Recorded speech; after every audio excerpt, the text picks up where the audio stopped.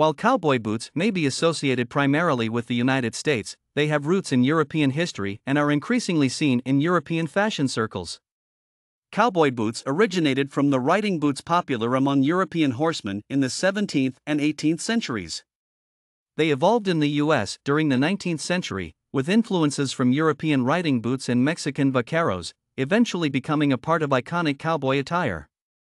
While cowboy boots aren't universally popular across Europe, they are worn as a representation of Western culture or for their unique style.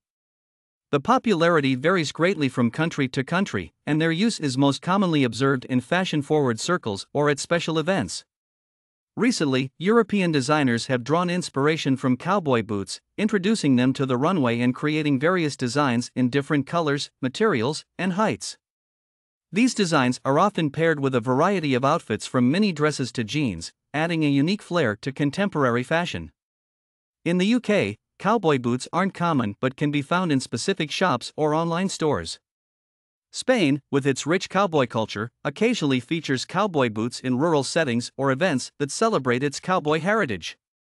Italy, a fashion hub, sees cowboy boots used as statement pieces by fashion-forward individuals.